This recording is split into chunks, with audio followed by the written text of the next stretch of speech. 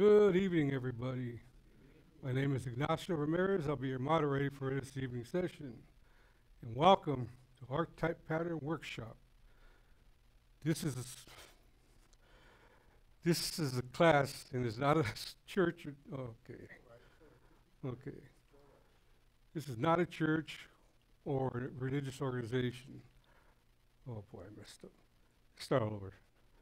Good evening, and welcome to Archetype Pattern Workshop. This is a school, and it is not a church, and neither are we affiliated with a church or religious organization. This class is a nonprofit, non-denominational, religious, and scientific research organization dedicated to proving the existence of Yahweh or Elohim and the operation of the eternal pattern, purpose, and plan operating throughout eternity unto this present day. Now, this class is a result of a divine panoramic vision and revelation given to Henry Clifford Kinley in the state of Ohio in the year 1931. Since that time, they established schools throughout the United States, Canada, and certain other foreign countries.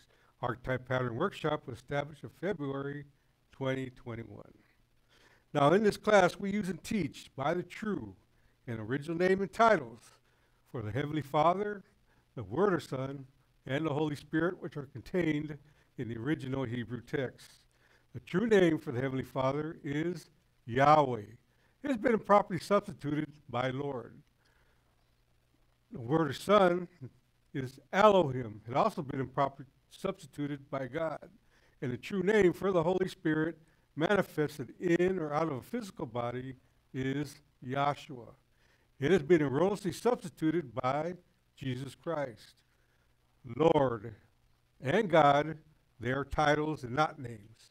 The Apostle Paul, filled with the Holy Spirit, tells us in 1 Corinthians 8 and 5 that there are Lord's many and God's many.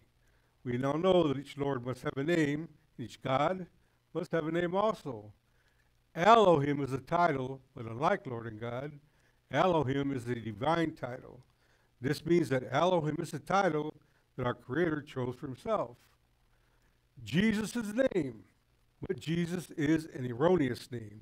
A minor investigation on your part into a good dictionary or encyclopedia would prove that the Hebrew language, the Greek language, nor the Latin language have any characters or letters in their alphabet that would produce a sound made by this letter J. Neither was there a letter J in the English language until some 1400 years after the death of the Messiah. Therefore, such names as Jesus and Jehovah are impossible renderings for the true and original name of our Heavenly Father and His Son. Christ is a title, just like Lord and God. Yahweh is pure spirit, and in this state, He's incomprehensible, inscrutable, and indiscernible. He is the ultimate source, substance, limits, and bounds of everything. We have Yahweh symbolized in His pure spirit state on this chart as a cloud. Yahweh is not a cloud. He merely chose a cloud to symbolize himself because a cloud has no particular or descriptive shape and form. We have drawn this cloud all around the edges of this chart to show you that everything on this chart is within the cloud.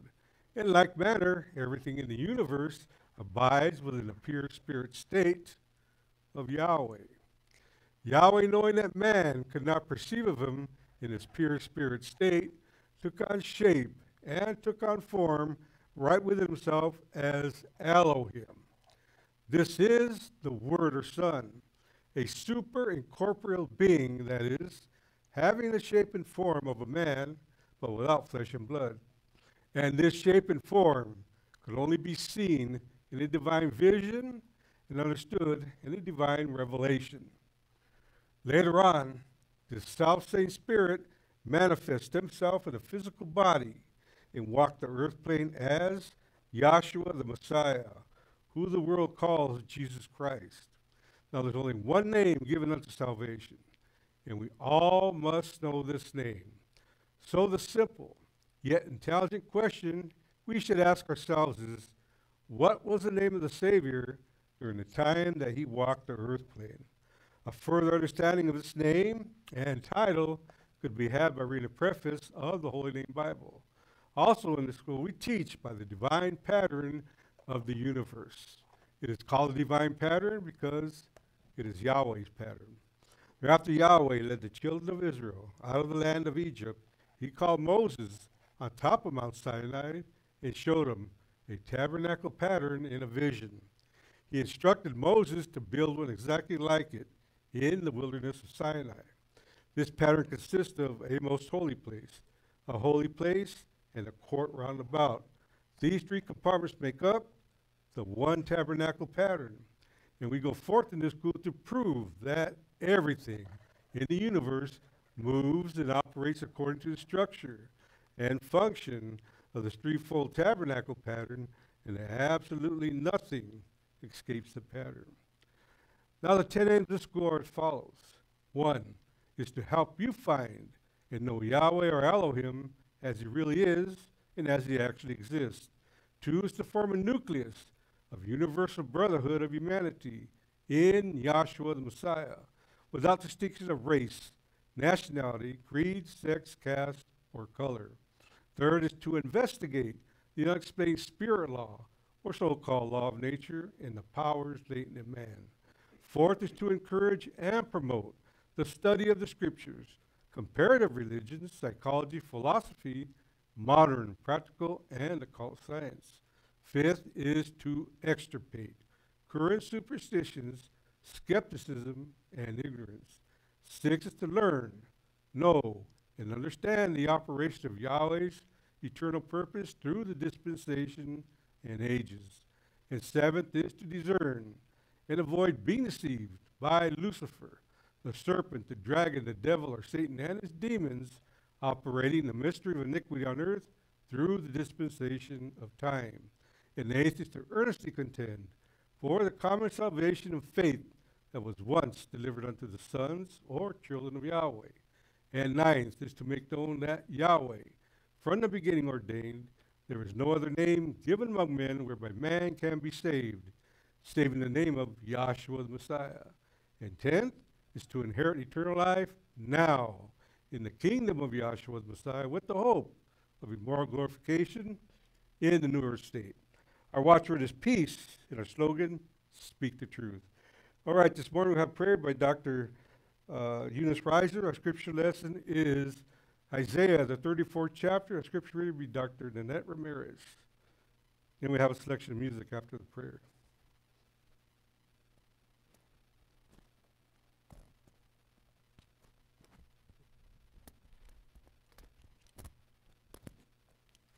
Good evening, class. Let us bow our hearts and minds in a moment of prayer.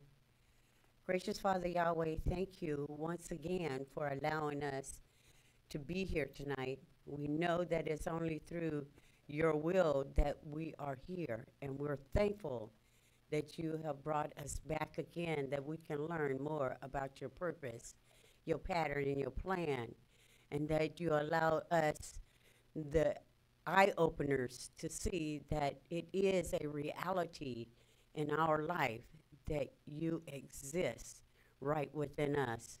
And I ask that you continue to open up our hearts and minds, that we humble ourselves and to learn the things that you have set before us in this last day.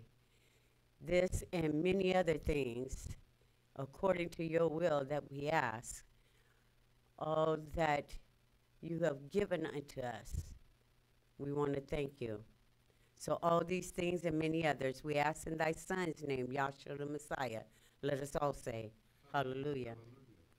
Hallelujah.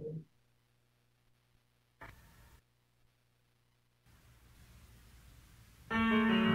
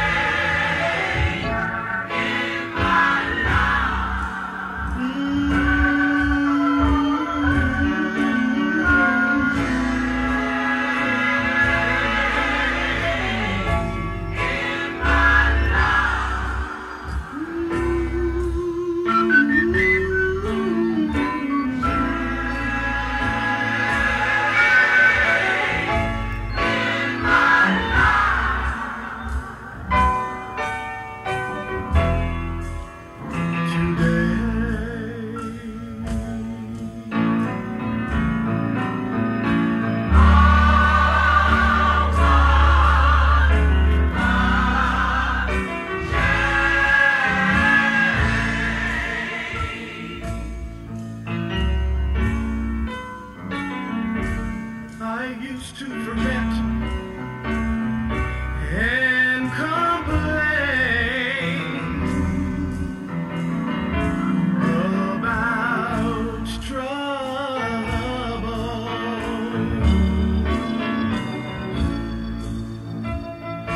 Oh, and in the means they often try to rush me down.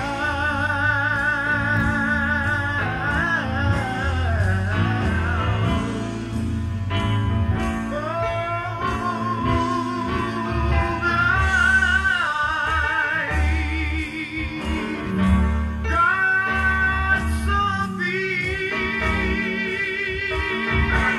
that I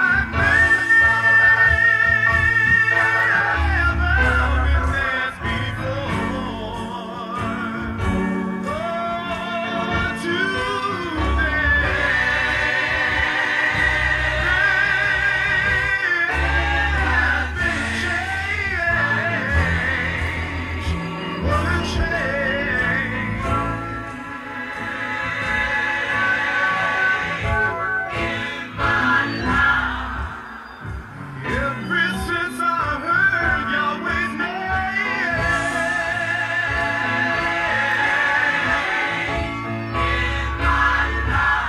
ever since that day, I haven't been the same.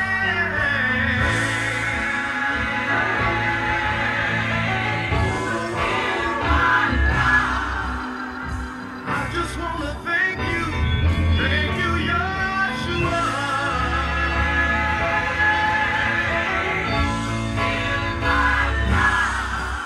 Thank you, Yahshua.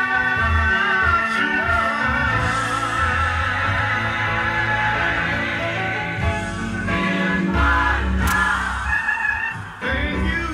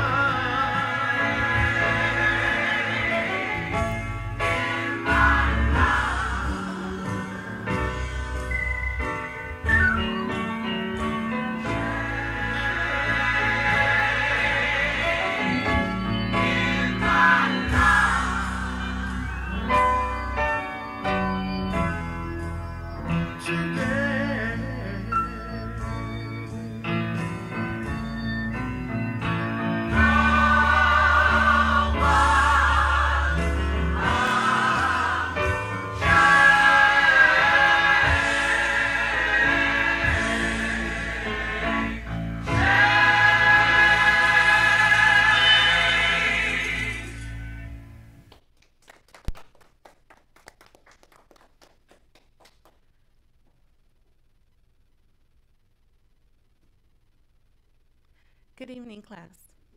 My name is Nanette Ramirez, and I'll be reading out of the Holy Name Bible containing the Holy Name versions of the Old and New Testament, critically compared with ancient authorities and various manuscripts, revised by the late A.B. Traina. I'll be reading Isaiah, the 34th chapter. Come near, ye nations, to hear, and hearken, ye people. Let the earth hear, and all that is therein, the world, and all things that come forth of it. For the indignation of Yahweh is upon all nations, and his fury upon all their armies. He hath utterly destroyed them, he hath delivered them to the slaughter. Their slain also shall be cast out, and their stink shall come up out of their carcasses. And the mountains shall be melted with their blood, and all the host of heaven shall be dissolved, and the heavens shall be rolled together as a scroll, and all their hosts shall fall down, and the leaf falleth off from the vine, and as a falling fig from the fig tree. For my sword shall be bathed in heaven. Behold, it shall come down upon Idumea, and upon the people of my curse to judgment. The sword of Yahweh is filled with blood. It is made fat with fatness, and with the blood of lambs and goats, with the fat of kidneys of rams. For Yahweh hath a sacrifice in Bozrah, and a great slaughter in the land of Idumea. And the unicorns shall come down with them, and the bullocks with the bulls, and their land shall be soaked with blood, and their dust made fat with fatness. For it is the day of Yahweh's vengeance, and the year of recompenses, for the controversy of Zion. And the streams thereof shall be turned into pitch, and the dust thereof into brimstone, and the land thereof shall become burning pitch. It shall not be quenched night nor day. The smoke thereof shall go up forever. From generation to generation it shall lie waste. None shall pass through it forever and ever. But the cormorant and the bittern shall possess it. The owl also and the raven shall dwell in it. And he shall stretch out upon it the line of confusion and the stones of emptiness. They shall call the nobles to proclaim the kingdom, but none shall be there, and all its princes shall be nothing. And thorns shall come up in her palaces, nettles and brambles in the fortresses thereof. And it shall be an habitation of dragons and a court for owls. The wild beast of the desert shall also meet with the wild beast of the island. And the satyr shall cry to his fellow, the screech owl. Also shall rest there, and find for herself a place of rest. There shall the great owl make her nest, and lay and hatch, and gather under her shadow. There shall the vultures also be gathered, every one with her mate. Seek ye out of the book of Yahweh, and read. Not one of these shall fail, none shall want her mate. For my mouth it hath commanded, and his spirit it hath gathered them. And he hath cast a lot for them, and his hand hath divided it unto them by line. They shall possess it forever. From generation to generation shall they dwell therein. I had read chapter 34 of Isaiah. Let us all say hallelujah. Hallelujah.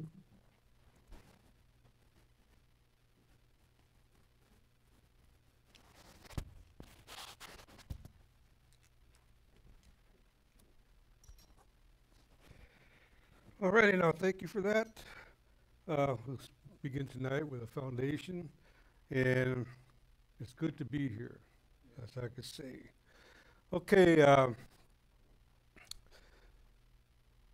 we come to this class to learn some truth, okay, that somebody had told us a while ago to get us started to come into an understanding of Yahweh Elohim, okay, and his manifestations. But the thing about it is, by this divine panoramic vision revelation given to Henry Clifford Kennedy in the year 1931, we wouldn't know anything about Yahweh's purpose, okay? And the key to this knowledge and understanding of how the Bible is written, we just read in Isaiah, and it was mentioned that if you want to know what's going on today, you got to read the scriptures, you know? And we wouldn't understand it if we didn't have a pattern. That's the thing. The pattern is the key to understanding. Right. And that's what we're going to go over, a basic, foundation. So we could understand what's been written and how it points to Yahshua the Messiah. Not us, but it points to him. And that's how the devil deceived us in the world. We think that those scriptures point to us, that we should do something that's written down in those scriptures. That's why people walking around with condemned minds, killing themselves, jumping over bridges, doing things because they failed. They think they're failed, okay? But the failure is they don't know anything about Yahweh's purpose, okay? Now, this is a divine tabernacle pattern. First seen by Moses up in the mount. On the second trip, he went up in this. He made 3 trips in this mount, Mount Sinai. On the second trip, Yahweh showed him, okay, a vision of the creation in 6 solar days, and on the 7th day he rested. Now for the next 33 days, he was up there 40 days and 40 nights.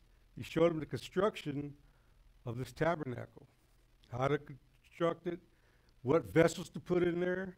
There's 9 principal vessels. Okay, the reason why, because there's 9 principal attributes. You'll learn about that later on. Okay, but first, we have this illustration here of Moses laying on this rock, seeing a divine vision and, a vision, panoramic vision. I like to say, unlimited view in every direction. Okay, but he sees this in a vision. This is intangible. In other words, it wasn't, you can't touch it. He saw it in his mind. Later on, Yahweh had him build this tabernacle out here in the wilderness of Sinai to govern the people, govern the 12 tribes, okay? Now, like I said, there's 7 steps in this tabernacle pattern. Divine means from heaven, just like Moses saw it. From Yahweh himself, just like the founder says. Don't believe me because I said I had a panoramic vision in Revelation, but make me prove it to you beyond your satisfaction. Okay? And that's how we come to have these classes, because we understand it's been proven to us that this man did receive a divine panoramic vision and a revelation. Okay? Now, we have this other plate here, okay, which is we call the migratory pattern. Okay? And it goes along with the pattern here of the tabernacle. Okay? 7 steps. Okay? And we'll see the correlation between each step. Okay? Each compartment of this tabernacle have 3 major vessels in there. Okay? There's 9 principal vessels. There was more things in there, but we just wanted to deal with the 9 principal ones. Okay, the first step in this tabernacle is the gate. Okay? The second step is his brazen altar of sin sacrifice with 4 horns in each corner, which the high priest took of the sacrifice, the blood of the sacrifice, and placed on each horn. Okay? The third step is his brazen laver of water. There the high priest washed, the low priest, okay, and they also washed the sacrifice, okay? They had to immerse this sacrifice in the water to clean it off. Plus, they had to immerse themselves in water to wash, okay? Now, the fourth step here is the door, or the first veil, okay? Which holy anointing oil, when the cup of holy anointing oil was, okay? The high priest, when he was anointed to officiate in the temple here, or in the holy place, in the most holy place, or the sanctuary. That's the word I was looking for. Okay. Now he had to stand at the door. Moses poured over the cup of holy anointing oil on the top of his head, dripped down his beard all the way down to his feet. Okay. Same with the other 2. So he could officiate here in the sanctuary. Now, that's the 4th step, okay? Now, the 5th step is the sanctuary, or the holy place. Here you have the candlestick, or the lampstand, 7 branches, okay, which lit the holy place during the night, and it was put out in the morning, okay? The next article is a golden table of shewbread with golden crown around it and 12 loaves of bread. That's where the high priest would eat, and the 2 low priests, okay? 12 signifying the 12 tribes of Israel. The next article here is a golden altar of incense. There they would burn 4 ingredients, incense, which would make a sweet smelling savor unto Yahweh. In the cloud, it would symbolize a cloud too, because the high priest on the Day of Atonement would go up in the most holy place. He'd put the clothes of the incense in a censer, and swing it as he's in the holy place. It would make like he's on a cloud, okay? That would be intercession here. So you have light, bread, intercession in the holy place, the fifth step. The sixth step is the second veil, okay? There, it had these angelic figures embroidered inside and out, okay? And all through the most holy place, you know, all over the walls, everything. You had angelic figures. There on the Day of Atonement, the high priest would go in there 3 times a day, 3 times that day, okay? And on the third trip, he would put on the garments of beauty and glory and stand before the altar of Yahweh, okay, or the throne of Yahweh, which is this threefold configuration. But you had the 2 angelic figures here on the mercy seat. Looks like they're facing each other, but what they're doing, they're witnessing to the cloud between the cherubims here. So on the Day of Atonement, if the high priest did everything right, it would flash. And in this compartment here, it was dark. You couldn't see anything, okay? So he had to feel his way and make sure he stood between these staves you could read about and faced the ark. He couldn't turn his back on it. He had to be flicking the blood 7 times. And it was on like a lazy Susan type of deal. And he would walk around, do a figure 8, come this way, walk around, and come out on the other side, okay? And this threefold configuration, like I said, is 2 angelic figures on the mercy seat. And you had the chest fair, which Yahweh told Moses to place the second set of stones that he went up there on the 3rd trip to get. And Aaron's rod that budded, and a jar of manna from the wilderness that the children of Israel ate from. Now, the correlation here, the gate is 1 over here. That would correlate with the door of the children of Israel's, or the entrance to the children of Israel's house, okay? Now, they would take the blood of the sacrifice, just like the blood here on the altar, and place it in 4 horns. Now you had the lintel, 2 side posts, and then from the basin that they collected the blood in, they would strike it there, okay? So you have that's your second step there. Your third is they took a 3-day journey up to the Red Sea, okay? And they followed this phenomenal sight, which is a cloud by day and a pillar of fire by night. They followed this cloud. Actually, it was Yahweh Elohim, okay? Or the angel in that cloud that led them up to the Red Sea, okay? And there, it was parted. Yahweh Elohim told, or Joshua told Moses to raise his rod, so the Red Sea opened up, okay, like a tunnel, and they went over on dry ground, okay? So that's the 4th step here, okay? Now the 5th step is they entered into the wilderness of Sinai, okay? There, okay, they murmured for food. Well, Yahweh gave them food. He gave them manna from heaven, okay? 6 days to collect it. On the 7th day, there wouldn't be any. So on the 6th day, they're supposed to collect twice as much to hold them over for the next set of days. Now, that was your bread. Now the light, a little out of order there. The light is that cloud that led them. That cloud went and sat upon Mount Sinai. And at night it would be a big pillar of fire which lit up the wilderness, so the children of Israel would be in light all the time. And during the day, it would transform into cloud, or transmute, or better say, it would transmute into a cloud. But they always were in light. So you have your light, your bread, and when they had problems, they would go to Moses. And Moses, or the people had a problem with Moses, he would go to his tent and talk to Joshua, or Yahshua, okay, or Yahweh Elohim, or better, and he would talk with him, okay, and that was the intercession. So you have light, the cloud, bread, manna, and intercession, okay, with Yahweh Elohim, or Yahshua. Now the 6th step here is the Jordan River, okay, just like the second veil.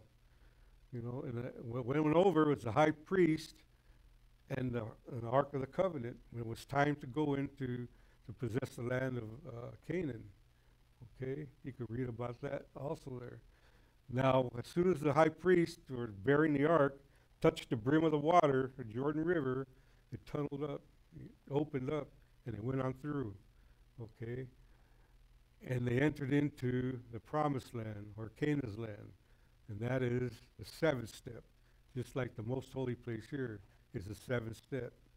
Now they have this 3-in-1 configuration also that was made of pure gold or overlaid with pure gold, just like this Ark of the Covenant here, the angelic figures. There was a porch, a sanctuary, an oracle, okay? It was overlaid with precious gold still. There's 2 chapters, Boaz and, what's the other one?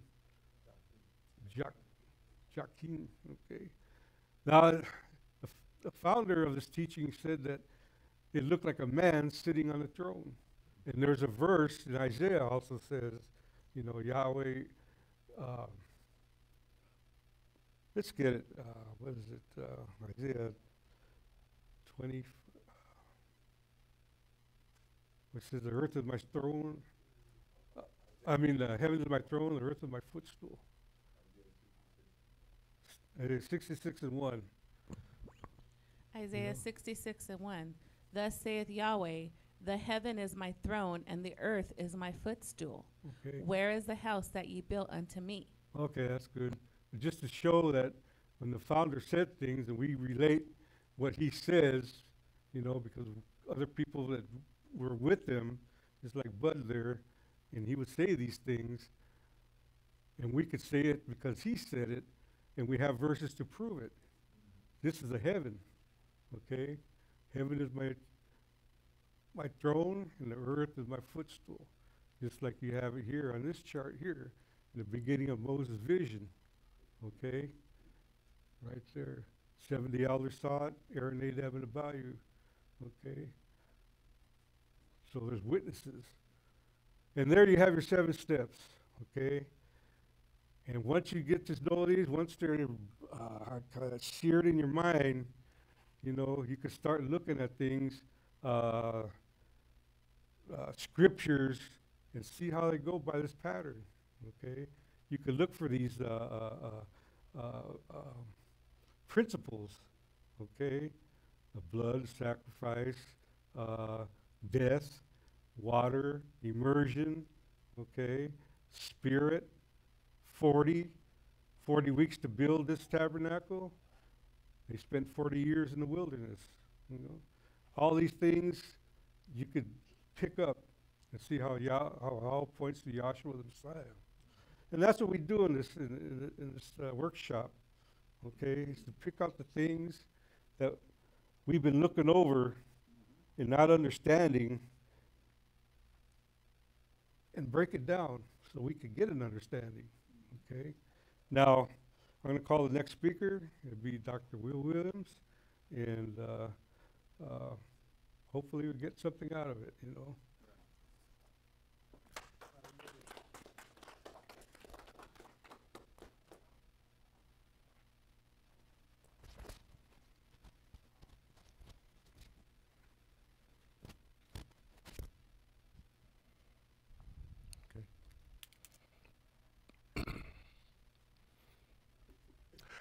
Good evening, class. It is indeed an honor and a pleasure to be here with you to learn more of this great and awesome, colossal, stupendous, panoramic vision and revelation given to us by Yahweh, our Elohim, who is the resurrected Yahshua the Messiah. And I appreciate the foundation the first speaker laid out for us. And this is Tuesday night, and as I always like to say, actually this is workshop, of which the organization was named after.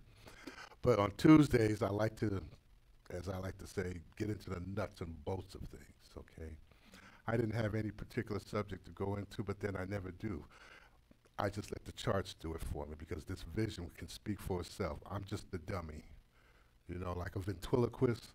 You know, he's got a dummy, And the dummy is talking, but it's the ventriloquist's voice. Well, it's Yahweh talking, but he's just using this dummy here to convey. You know.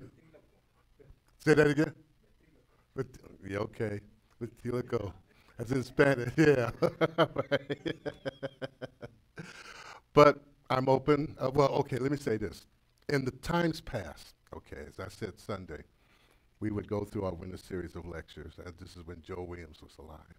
And what he used to like to do in the month of April, he liked to concentrate on the mystery of iniquity. That's what he used to do. So we can still continue with that tradition, so to speak. Or if you have any other suggestions or questions or anything like that, you feel free to render them wherever you may be. Speak up. You got something over there? We need a microphone because it used to be. Okay, well, it's a broad subject, but yeah, just grab that mic there, turn it on. Because it's a lot, it's a lot, but anyway. Is it open?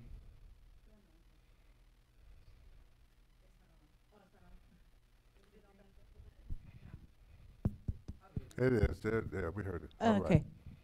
Hello? Ooh. Yeah. All right, I have my own question. So,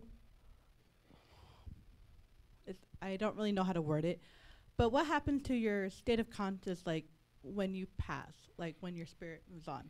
Like, right now, I'm still in, like, the beginning stages of, like, what I know from class. I know the name, I know some of the pattern. How much of that goes with me? Like, do I just, I'm overly aware of Yahweh and all things when I take off the flesh and go into heaven?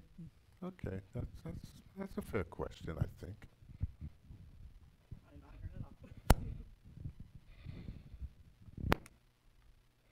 Basically, she's asking is, what happens to you when you die? That's really what it is.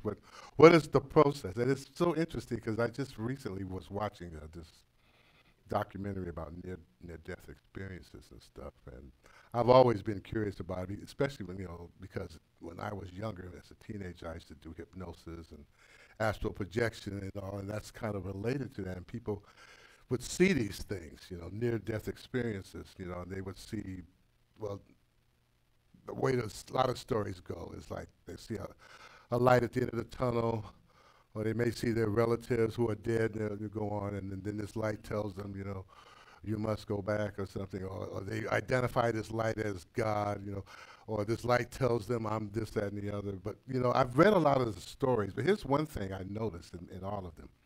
When they say that this being of light, this God, never tells them that they're Yahweh, that he's Yahweh. I have never read an account where this being of light, when they talk to people, said, well, I am Yahweh. I've never seen that. They tell them, I'm God, I'm Allah, I'm Buddha, I'm Jehovah. One story I read said that this being of light told this person, whoever you want me to be, I can be that. I read that, so I was like, so it makes me wonder sometimes, what is it that they're really experiencing? Now, the only testimony that I feel that is probably credible that I know of is the testimony given by Richard Davis. If you know who Richard Davis was, he was a guy that, I think in 1974, he was in a really horrific motorcycle accident, right? And literally he died. And I got his testimony.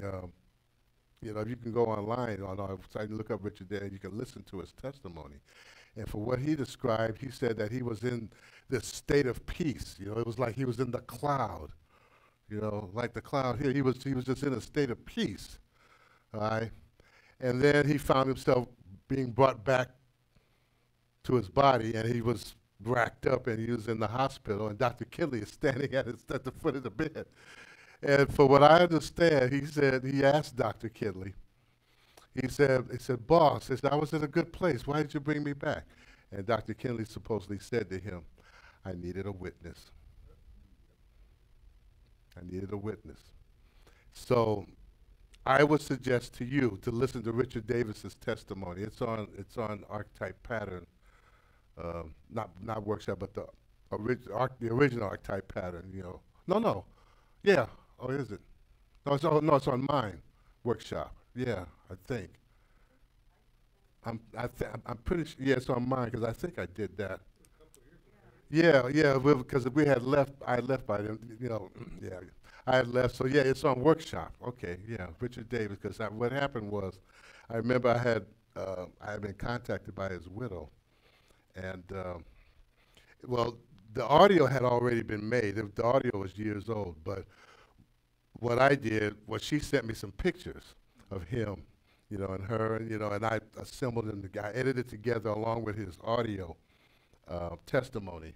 So now you can see, you know, like the pictures appear like, wow, yeah, like what, yeah, you know, and I added some music to it and all. It was something I produced just to give it a little, you know, 3 dimension to it, I guess, yeah, because it was just straight audio. So she was kind enough to send me the pictures, photographs of him and stuff, so I was able to set them in various intervals while he was, you know, going through his testimony.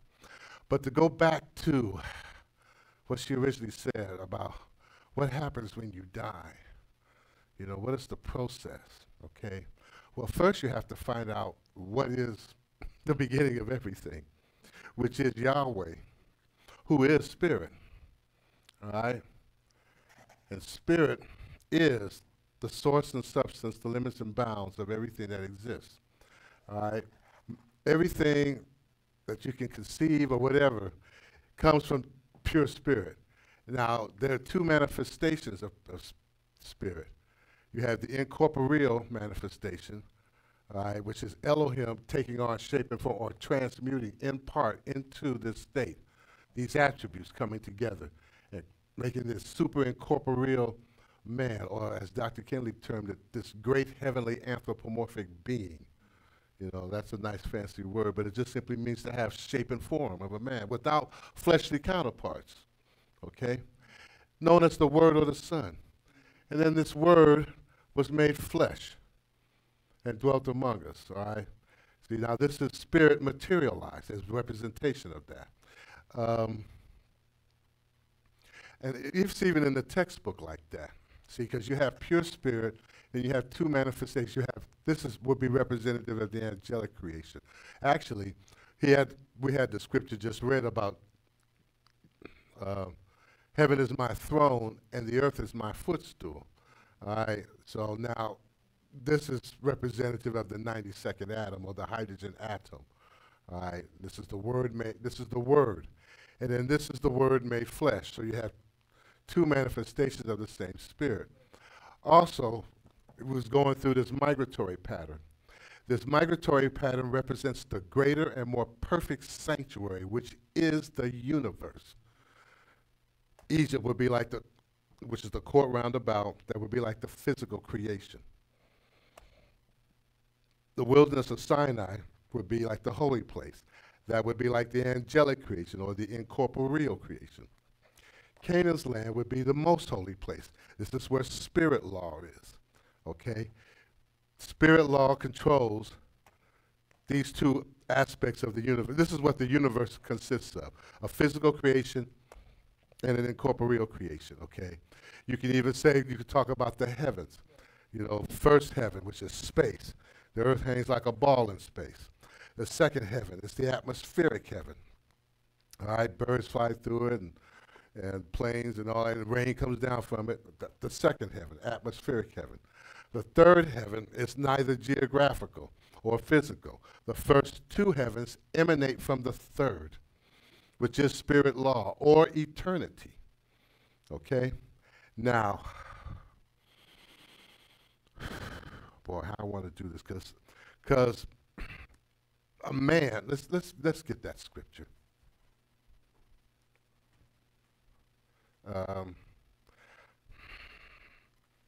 I think it's, where's it at? I want to say Timothy, but it talks about your body, soul, and spirit.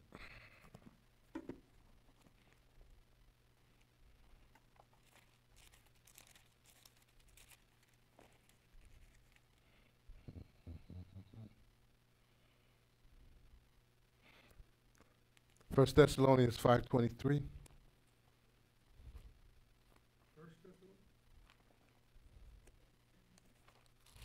First Thessalonians 5:23. And the very Elohim of peace sanctify you wholly, so that your whole spirit and soul and body be preserved blameless unto the coming of our Savior, Yahshua the Messiah. Your spirit, soul, and body.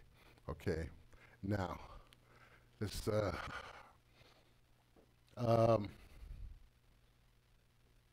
plate 6 and 7. No, I'm sorry. I'm sorry, not that. I meant the 6th day. I played 11 and 12. I'm sorry. I'm getting, yeah, I know. I know. All right. Let's read this. I'll put this here.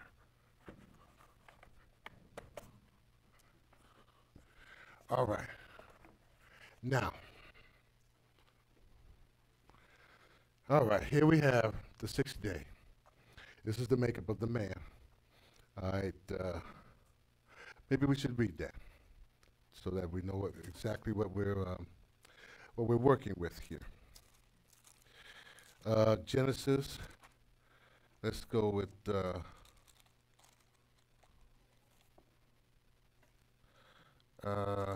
let's see here.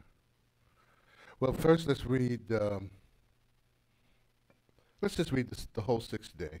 That's Genesis 1:24. I have a Schofield, so I think it should be the same in the holy name.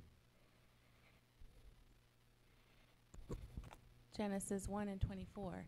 And Elohim said, let the earth bring forth the living creature after his kind, cattle and creeping thing, and beast of the earth after their kind, and it was so.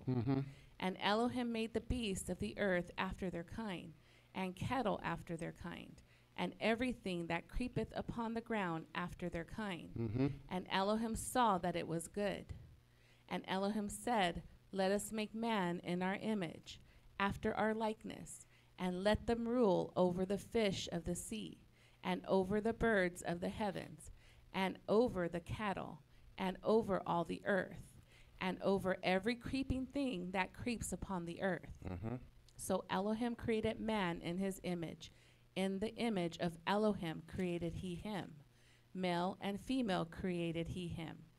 And Elohim blessed him, and Elohim said unto him, be fruitful, and multiply, and replenish the earth, and subdue it, and rule over the fish of the sea, and over the birds of the heavens, and over every living thing that moves upon the earth.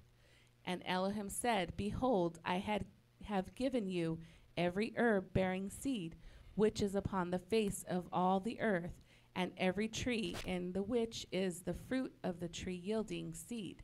To you it shall be for food. And to every beast of the earth, and to every bird of the heavens, and to every creeping thing upon the earth, wherein there is life, I have given every green herb for food, and it was so. And Elohim saw everything that he had made, and behold, it was very good. And the evening and the morning were the 6th day. All right. Now, let's pause for a moment. Now, let's backtrack here. The first speaker talked about how Moses went up the mountain, one of his trips up into the mountain, okay? The second trip specifically, all right, where Aaron, Nadab, and Abihu, 70 elders of Israel, they saw this, Elohim, all right? Let's read Exodus 24:16. I'm just expediting this, but there's a point that I need to make here. Exodus 24:16. Uh-huh. And the glory of Yahweh abode upon Mount Sinai, and the cloud covered it 6 days. And All right, the hold it seventh right there now. Usually there's a colon or a semicolon after that, Colon. after 6 days, right? See, which means Moses was taken back. See, up here in this cloud, he sees the 6 days of creation. We just read part of that in the first chapter of Genesis, okay? Now, that's what he saw, and that's what he recorded because he saw that, okay, he saw that, and so when he, okay, keep reading. from 16, where you left off, 6 days. Oh, Hello? in Genesis. Okay, sorry. No, we're in Exodus. You were reading Exodus 24:16, right? Okay. Yes. And the glory of Yahweh abode upon Mount Sinai, and the cloud covered it 6 days, colon. Now, as I said, the 6th day, we read that in the first chapter of Genesis, okay? All right, now keep reading. And the 7th day he called unto Moses out of the midst of the cloud. Now, when he called Moses out of the midst of the cloud, that would correspond with the 7th day as it is written in Genesis, okay? Now, when Moses, and it was also the same time he saw the inner workings of this tabernacle pattern. 7 days he saw the creation, 33 days he saw the pattern. That's 40 days he's up in the mount. All right. He comes back down the mount. And so, because see, these folks here, they're not waiting for him after 40 days. Because see, this is a fiery inferno. This is earthquakes. This is thick darkness around it. There was thunder and lightning. Right? And they saw Moses go up into this fiery inferno. And they just, after several days, they just said, well, you know, that's it for Moses.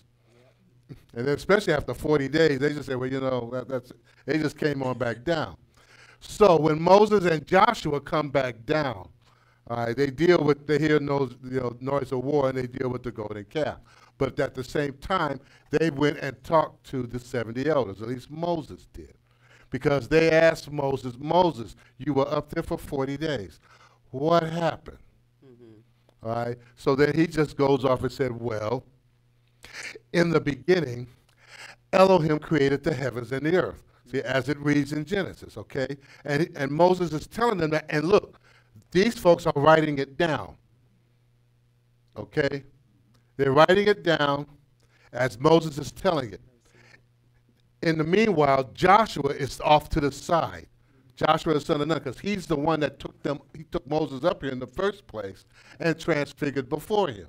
And it took him through the days of creation. Joshua is listening to Moses telling the 70 elders what's happening, as according to the first chapter of Genesis.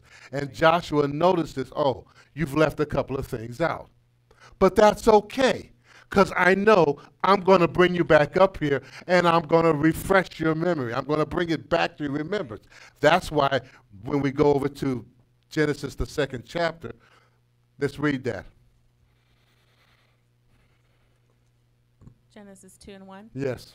These are the origins of the heavens and of the earth, when they were created in the day that Yahweh Elohim made the earth and the heavens. Now, see, we said Moses he laid down here, and he's shown this vision in 6 solar days. In other words, it took him a solar day to see each process of what's happening on each day. All right? So he sees that, okay? But in reality, it's created in the day of eternity. All right? The day of Yahweh. But continue. And every plant of the field before it was in the earth, and every herb of the field before it grew. For Yahweh Elohim had not caused it to rain upon the earth. Now, see, Moses didn't mention that in the first trip, but here's Joshua, because, see, now, the second trip here is when Moses is coming back up. Put your finger there and read Exodus 34:1. Exodus 34:1. And Yahweh said unto Moses, hew thee 2 tables of stone like unto the first, and I will write upon these tables the words that were in the first tables which thou breakest. And be ready in the morning, and come up in the morning unto Mount Sinai, and present thyself there to me in the top of the mount. And no man shall come up with thee, neither let any man be seen throughout all the mount, neither let the flock nor herd feed before that mount. Okay, good enough for the moment. Okay, so this is the beginning this is Moses' 3rd trip, because when he saw the previous trip, when he brought down the original tables of stone, he broke them because of the golden calf, right? So he had to hew out his own set of stones, and when he comes back up here, look, the first set of stones was cut out of the mountain. So his tables of stone had to be imprinted back into the indented part of the mountain, and it had to fit, and Elohim would write on them, okay? But my point is, this is the third trip. This is corresponding with the second chapter of Genesis. See, because now, let's bring that in there. Exodus 33 and 8. I need to bring this in since I'm here like this, because a lot of people don't, at least I don't hear people bring it up. But this is a critical part of the story. And I haven't forgotten your question. I'm just laying the groundwork, all right, to get to where we want to be. Somebody. Exodus 33 and 8. Uh-huh. And it came to pass when Moses went out into the meeting tent that all the people rose up and stood every man at his tent door and looked after Moses until he was gone into the tabernacle. And it came to pass as Moses entered into the meeting tent, the cloudy pillar descended and stood at the door of the meeting tent. And Yahweh talked with Moses. And all the people saw the cloudy pillar stand at the meeting tent door. And all the people rose up and worshiped every man in his tent door. And Yahweh spake unto Moses face to face, as a man speaketh unto his friend. And he turned again into the camp. But his servant Joshua, the son of Nun, a young man, departed not out of the meeting tent. All right, so Joshua did not depart. So when we read Moses going up the third time, he's going up alone. Joshua did not go with him this time. But yet, here's Elohim here appearing before Moses in a vision again. How did that happen? Well, Joshua, the son of Nun, who did not leave the meeting tent, he is astral projecting into the cloud on Moses' third trip, so that he could see him, okay? And he's showing him a recapitulation of the vision. That's why I always go to the 40-plate chart, because the 40-plate chart is the illustration of what Moses saw in the recapitulation on the third trip, okay? All right? Now, let's go back. I had to bring that in. Let's go back to Genesis. Because, see, Joshua now is reminding Moses of certain things in the second chapter that he showed him, but didn't mention it when he was talking to the 70 elders. All right? One of the things was like about how, the water system came, There was no rain. Go back to where you left off in Genesis. Genesis 2 and 2. Uh-huh. And every plant of the field before it was in the earth, and every herb of the field before it grew, for Yahweh Elohim had not caused it to rain upon the earth, and there was not a man to till the ground. But there went up a mist from the earth and watered the whole face of the ground. See, Moses didn't mention that in the first chapter, but Joshua here is bringing it back to his remembrance. That's why Moses is writing. I mean, he comes back, and he's going to tell these folks again, and he's going to say, well, this is how the earth, was watered. See, he didn't say that the first. So, but he's gonna come back and because Joshua's he's reminding him and say, well, look, here's some particulars that you forgot to mention. Okay, but go ahead. 2 and 4. And Yahweh Elohim formed man of the dust of the ground. All right, here we are. Now we're getting somewhere. Come on. And breathed into his nostrils the breath of life, and man became a living soul. And man became a living soul. Okay. I want the theosophy plate. All right.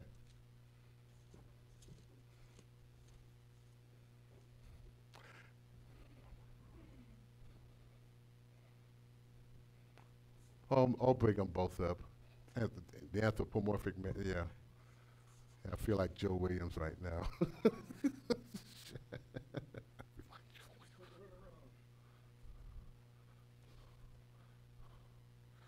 Okay, let me put this here. Put this there. Here. Okay. Continue reading. 2 and 5. And Yahweh Elohim planted a garden eastward in Eden, and there he put the man whom he had formed.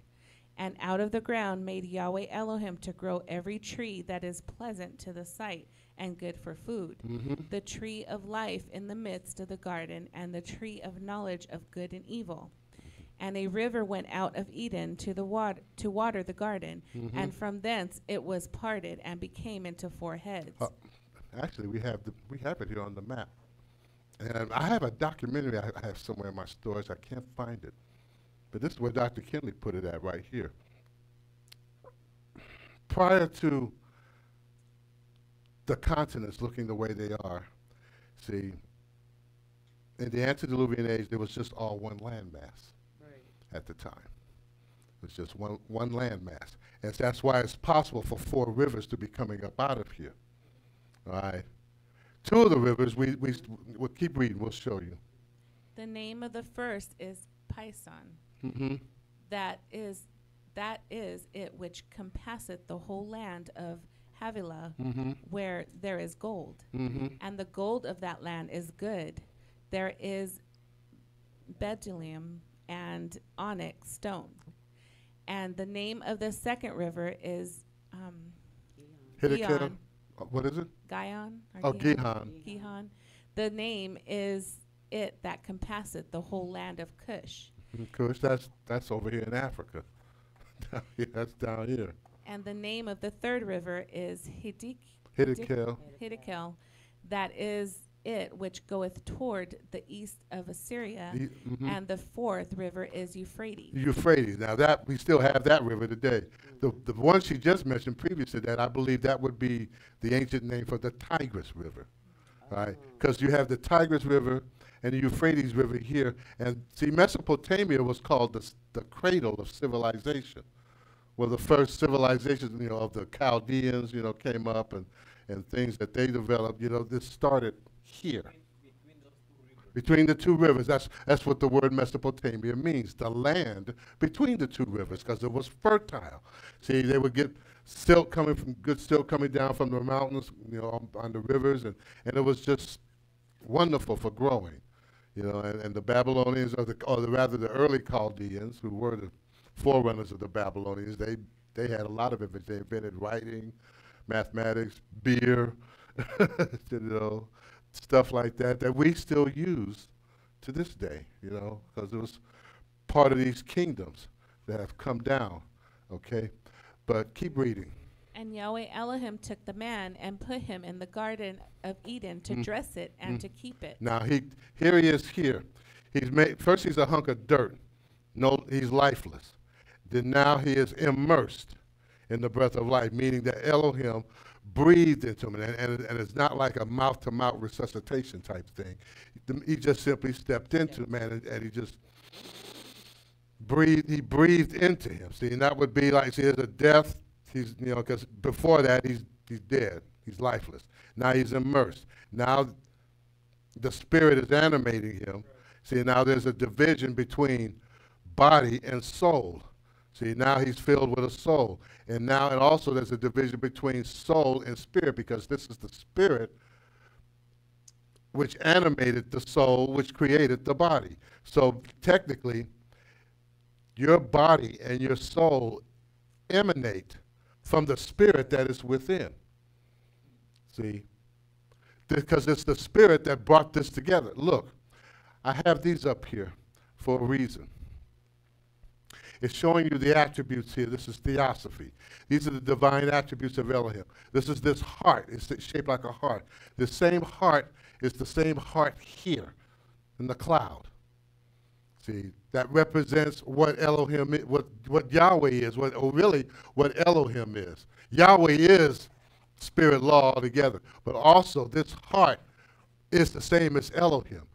What we're looking at here is an exposition of what the heart looks like, all right? Which is intelligence, flanked by wisdom and knowledge.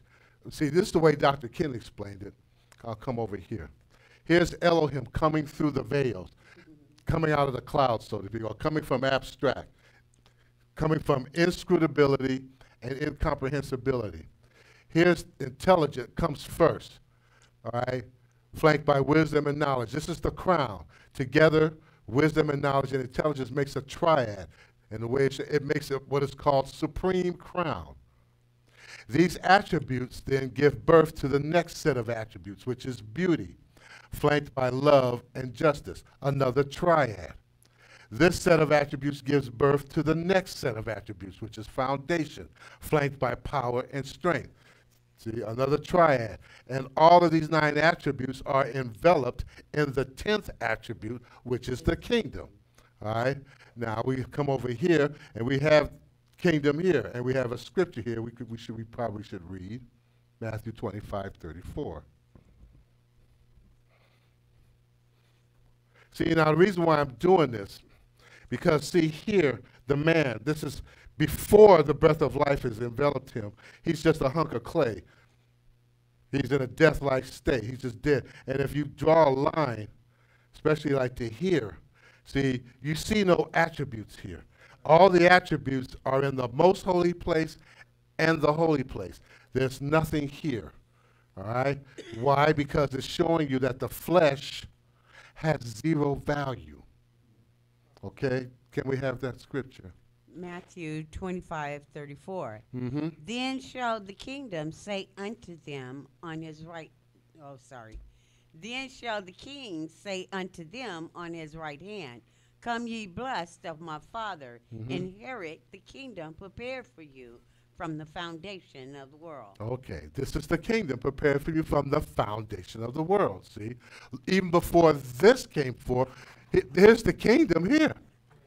Yeah, Already in Yahweh's, before anything comes forth. that's right. See, because the way Dr. Kinley explained it like this, Yahweh is not changing into anything.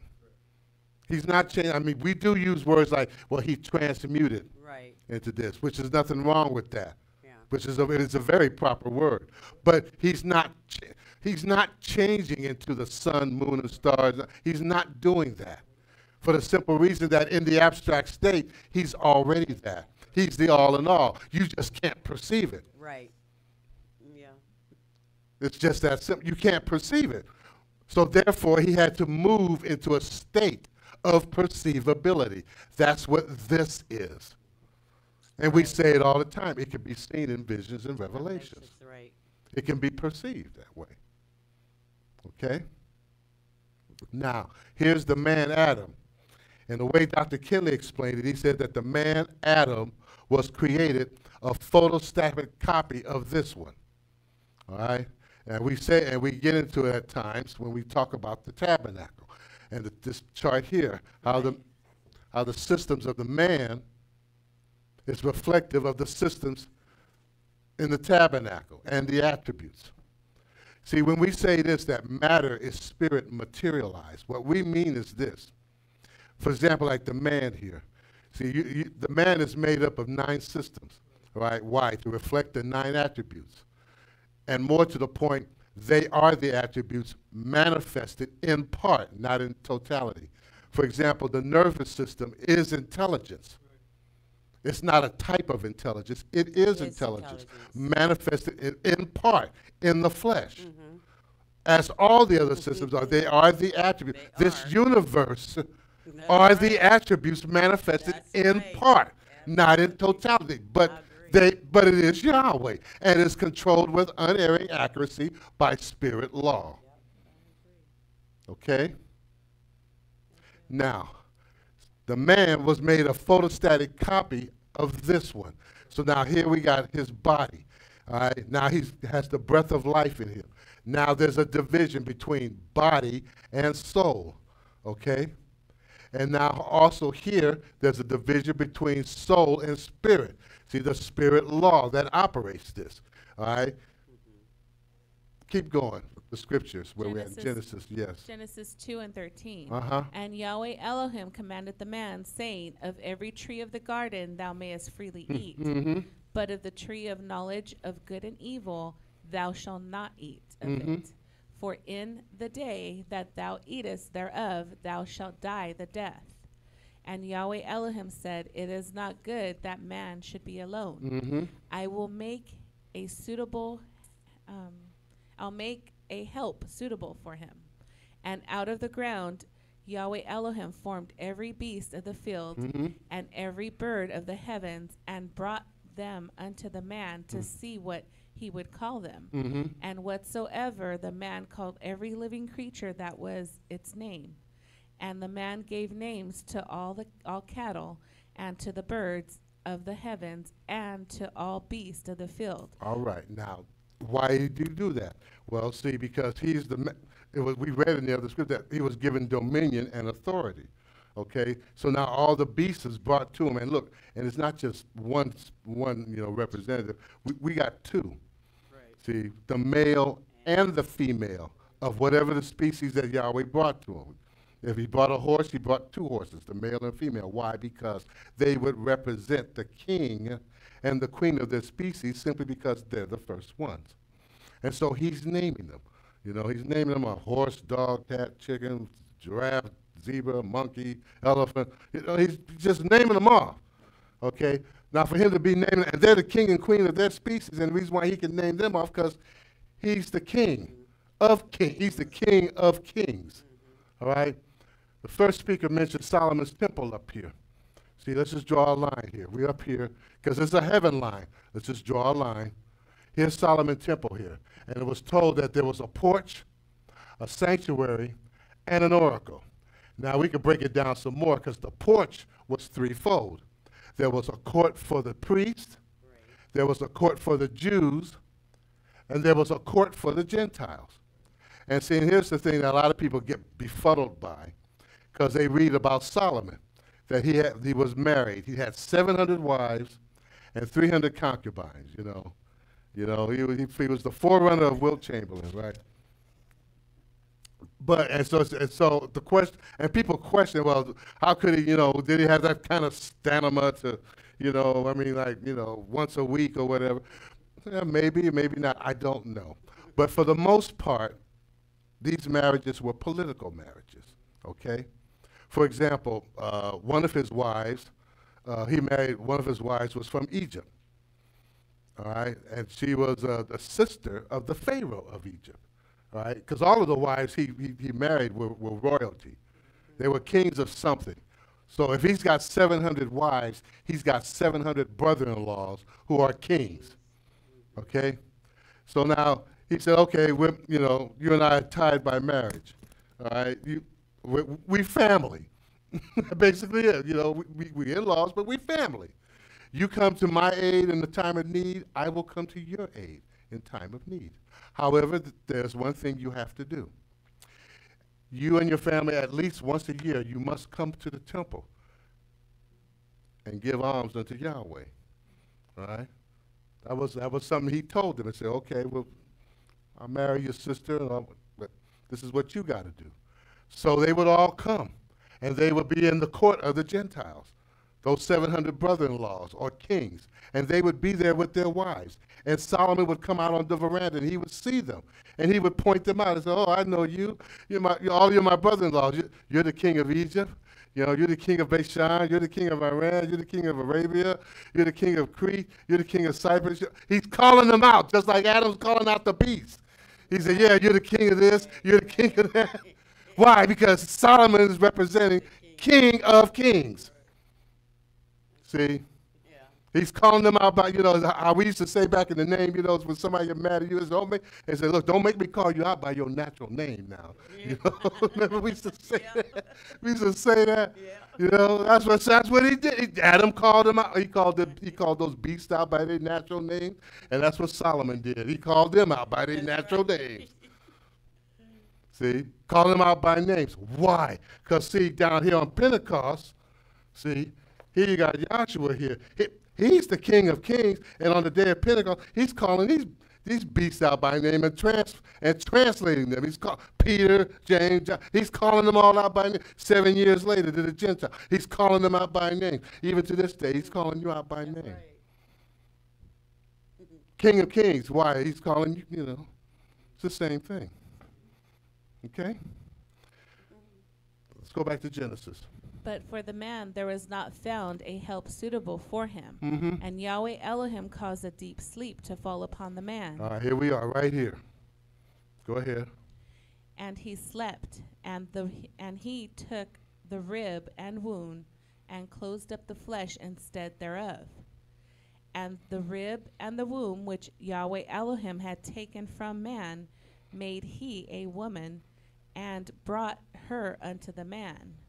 And the man said, this is now bone of my bones, and flesh of my flesh. She shall be called woman, because she was taken out of man. Therefore shall a man leave his father and his mother, and shall cleave unto his wife, and they shall be one flesh. Okay. So now this is how the human race gets started here. We got the man here, he's in a deep sleep, and he's under a spiritual immersion, and here's the spirit making an incision in him, and he takes out the rib and the womb. And see, this is the division of the sexes. The word sex means to divide. That's what it means. And so now he brings to Adam, who wakes up a womb man. And now here we have the unity of the masculine and feminine sexes. See, that's why he's saying, well, this is bone of my bone and flesh of my flesh, etc. Okay? Now, going back to this, the man Adam was a body, soul, and spirit. Maybe I need to bring this in. Plate 14.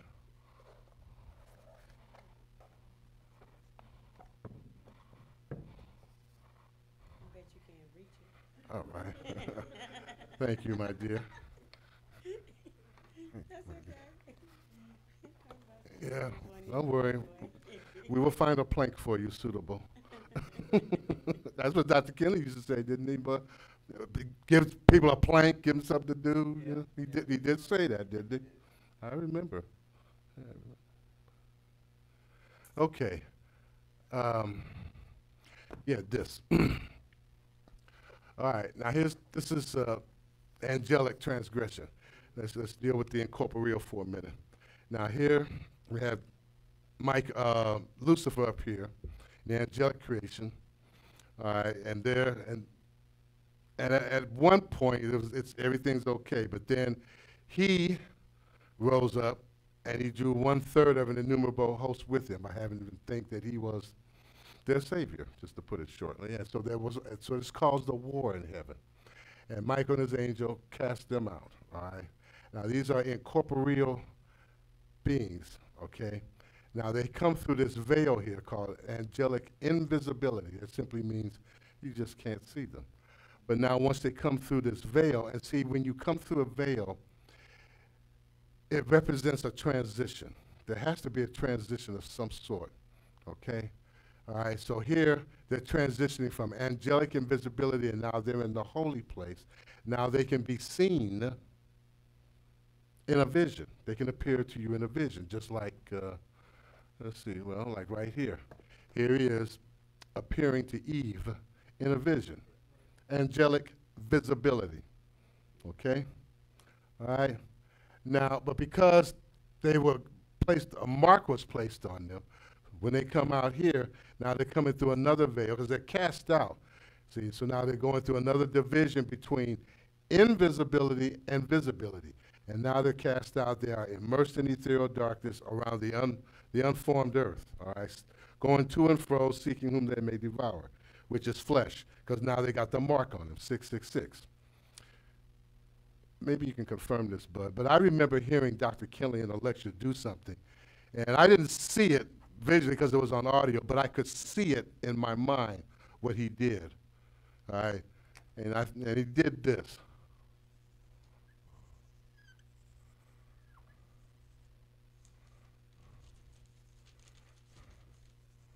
Okay. Now, Satan, as we said, was in the most holy place. He was cast out of heaven, all right? All right, he's cast out. But he keeps trying to come back up. But there's a veil here that will not allow him back in there, and so he is rebuffed back down. See that now? That's his mark. See?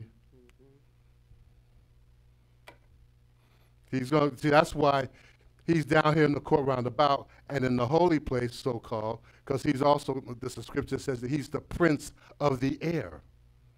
What did we say the atmosphere was at? That's in the whole, see, so he can occupy this, he can even occupy this, but he cannot come back up here. Right. See? Okay? All right. That's why Joe used to say. Speak in the microphone. That's why Joe used to say, you know, Satan is not sitting on your throne. That's right. It never, it's impossible. Mm-hmm. It is impossible for him to do that. How's he going to Yeah. dislodge Yahweh? Yeah. You know? Yeah. See, but we're going to explain that, see, because they were, wait a minute, so, because, see, these folks here, well, let's read. Third chapter, Yeah. third,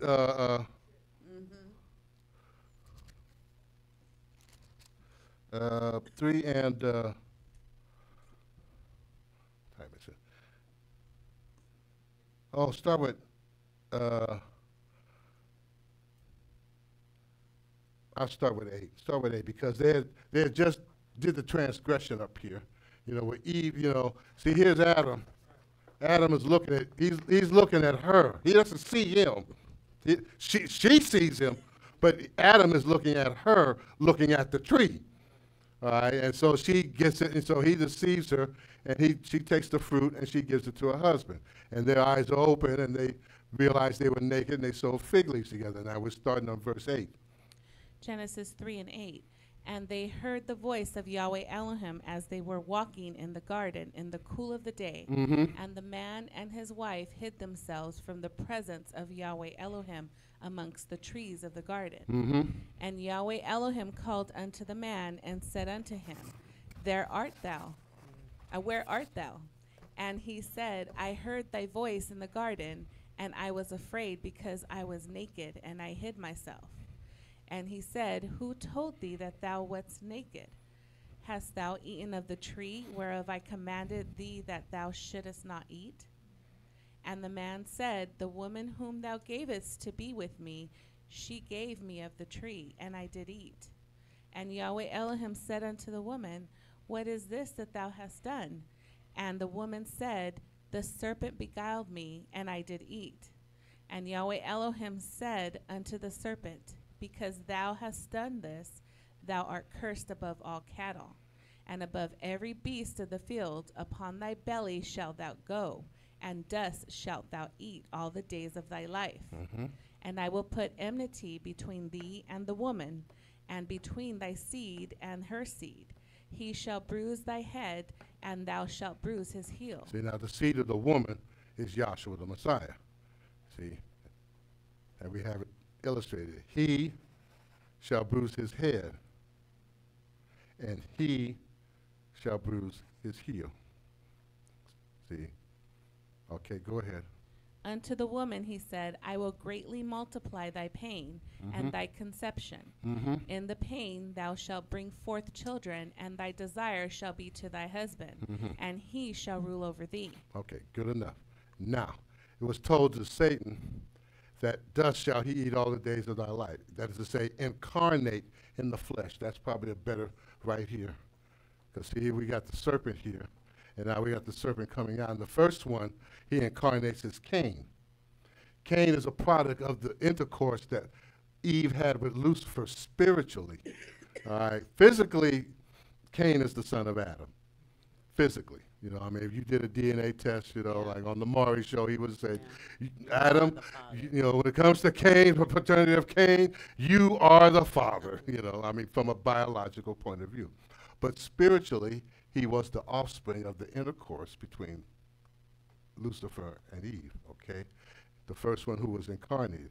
And then after that, the rest of the human race, that's represented by this serpent or Leviathan, all right?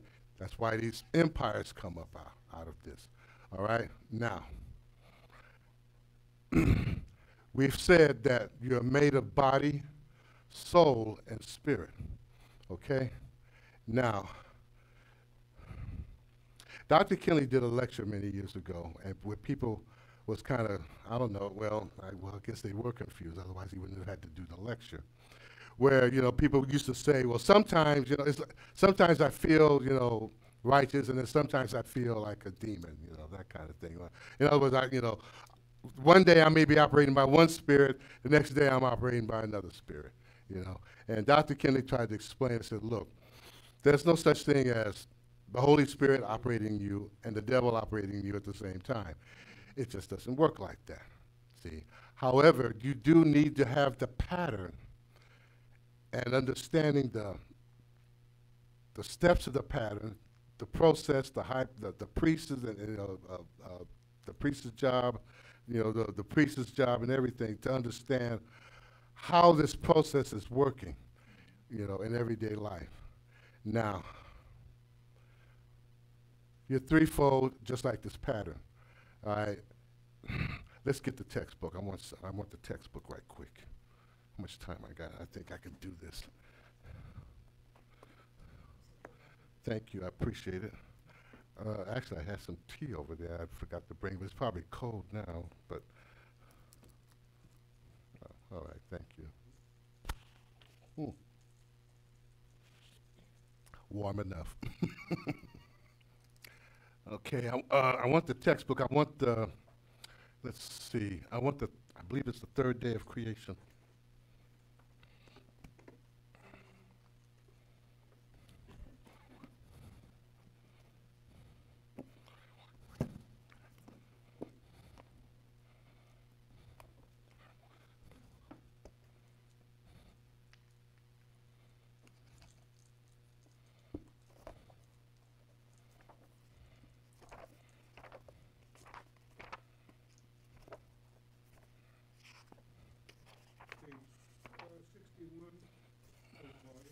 Okay. All right, what I want is, it's on page 62. Volume 1, I'm sorry, Volume 1, Volume 1, page 62. Volume 1, page 62. Okay, I want you to read the third paragraph there. It says the second veil. Third paragraph. The second veil, plate 1B, Uh-huh. dividing the holy place from the most holy place, symbolizes the bud concealing and thereafter revealing the division between blossom and fruition. Maybe I ought to, since I'm talking about it, the third day, plate 4. So that you can see exactly, that's why Dr. Kinley illustrated this. So your eyes are the highest, third day, I'm sorry. Did I say plate 4? Yeah, I know, I get mixed up in there. That's the one I want, yes, because we're reading the third day. That's exactly what I want. All right, thank you much. All right, let's read that third paragraph again. Page 62, volume 1, third paragraph. The second veil, plate 1B, dividing the holy place from the most holy place, symbolizes the bud concealing and thereafter revealing the division between blossom and fruition. Plate 8B. The blossoms on the same veil compares to the angelic figures woven on the second veil in the pattern of the tabernacle. Plate 1B, and the entrance through or removal of the veil of the flesh of the Messiah. Plate 31B, who arose a quickening spirit. This is proven by the rending of the veil in the temple as evidence being a figure of his body. Okay, this, either I didn't hear it,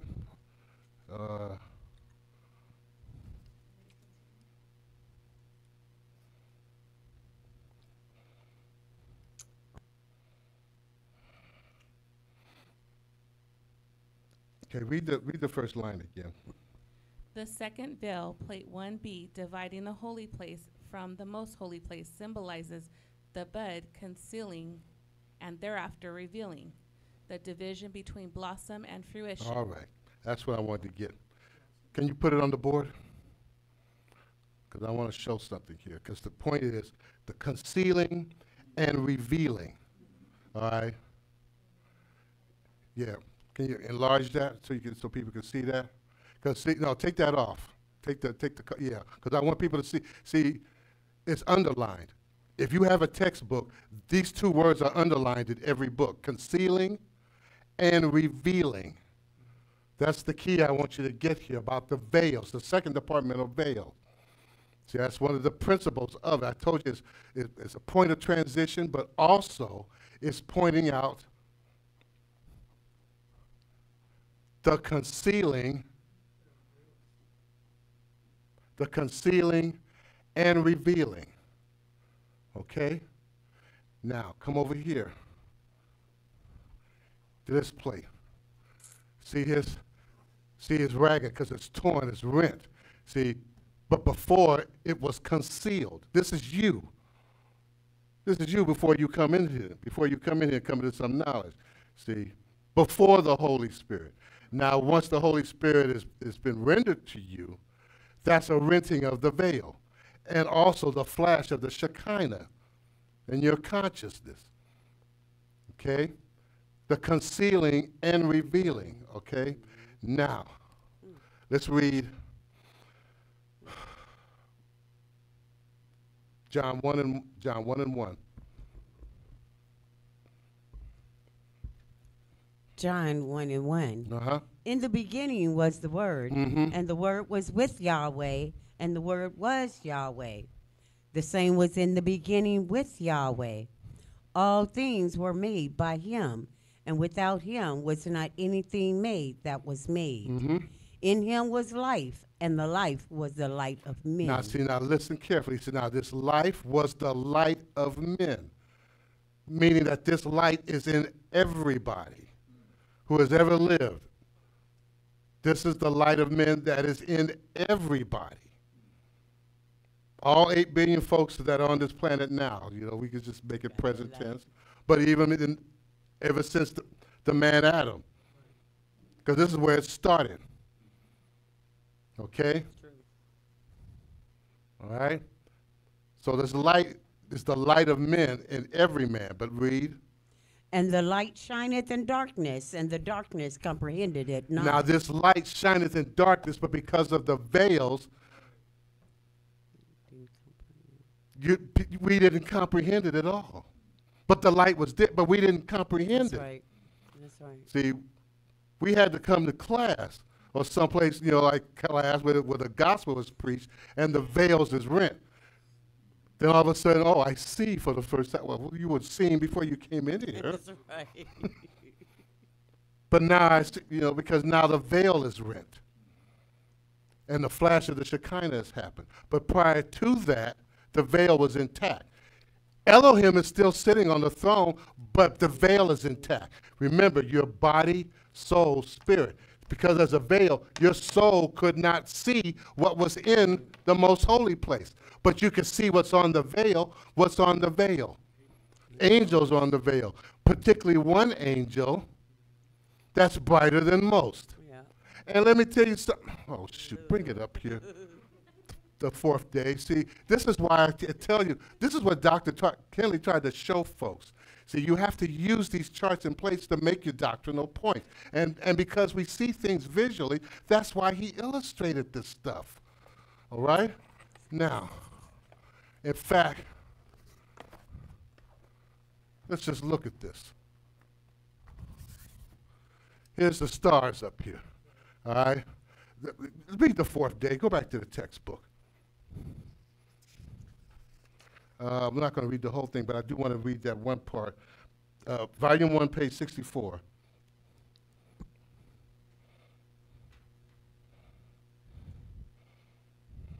Okay, Volume 1, page 64. At the bottom of the page, as seen on the second veil. As seen on the second veil, plate 9B. Plate 9B, right here. See, go ahead. Among the many stars is shown one special planet, Uh-huh. Saturn, surrounded by rings or halos.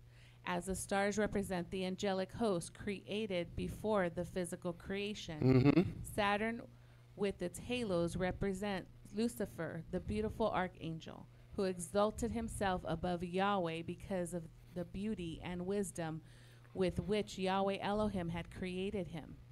The self-exalted disposition of Satan, which is incarnated in the present dispensational man of sin, and the like disposition of his host, also incarnated in the so-called ministers of righteousness, Mm-hmm.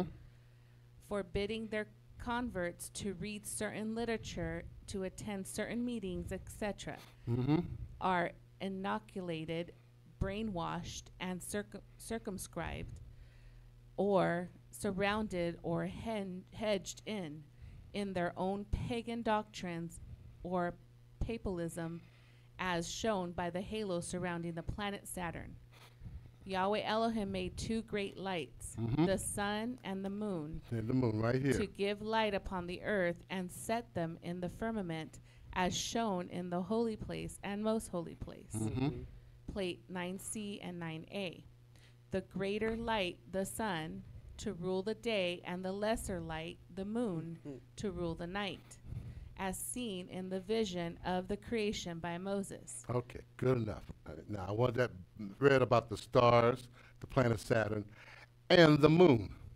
Okay? Now, let's just look at it. Okay? See, you got the veils up. So you don't see the sun. That's You see Saturn. And look, your body, soul, and spirit. Since you see Saturn, but not only that, you see the moon too, because it's in the holy place. Right. The soul sees the moon, or it sees the cardinal ordinances that man comes up with. Yeah. See, let's read that. Jeremiah 31, I think it's 34, I'm thinking. See, I'm bringing all this up so that you can understand what the soul is subject to, and then hopefully, for time permit, I could springboard into what the soul will expect to receive at Jeremiah death. 31 and 34. And Yeah. they shall teach no more every man his neighbor, Uh-huh. and every man his brother, saying, Know ye Yahweh, for they shall all know me. For from the least of them unto the greatest of them, saith Yahweh. All right, go ahead. For I will forgive their iniquity, and I will remember their sin no more. Mm-hmm. Thus saith Yahweh, which giveth the sun for a light by day, Uh-huh. and the ordinances of the moon and of the stars for the light by night, which divideth the sea when the waves thereof roar. Okay, good enough. See, the moon, the ordinances of the moon. So if you're still doing, see, that's what the solar eclipse is about. That's coming up. See, a solar eclipse is nothing more than the moon blocking out the sun, the view of the sun. You're standing here, and the moon blocks the view of the sun. The moon is a type of the law of cardinal ordinances. So therefore, if you're still doing cardinal ordinances, you are under an eclipse. You're in darkness. Even though the light is shining, but you're in darkness. The darkness comprehended it not. See, that's what a solar eclipse means, you know. See, the moon is blocking out your view of the sun, which is a type the S-U-N, a type of the S-O-N. Okay? Now, okay, where I want to go with this. Okay, I brought all that up. Body, soul, spirit. Here you are. Your veils is up. Elohim is sitting on your throne because the law of the spirit is operating your heartbeat. You're living. He's there, but you don't know it. Right. But Yahweh allows Satan to do what he does because it's part of his purpose. And you see that Saturn up there, you see a bright angel up there. And then not only that, you see the ordinances of the moon. You think the moon is a pretty good thing too. But see, you don't know because you're in darkness. And see, the moon lights up the darkness, not totally, but it moves around in the dark. Oh, where's that at? Psalms 90 and 4. And then I'll get to Erica's question. I had to say all of this to set it up so that you can understand, well, this is what is established. Psalms 90 and 4. Uh-huh. For 1,000 years in thy sight are but as yesterday when it is past, Uh-huh. and as a watch in the night. Now, it is yesterday as it is past, and it's as a watch in the night. Now, under the Hebrews, when Yahshua comes in, there were 4 watches in the night. All right? And 1,000 years is as one day. All right? So now if there's 4 watches in the night,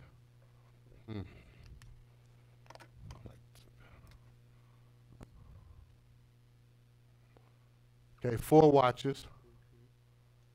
Yeah, okay, 4 watches, 4 times 1,000.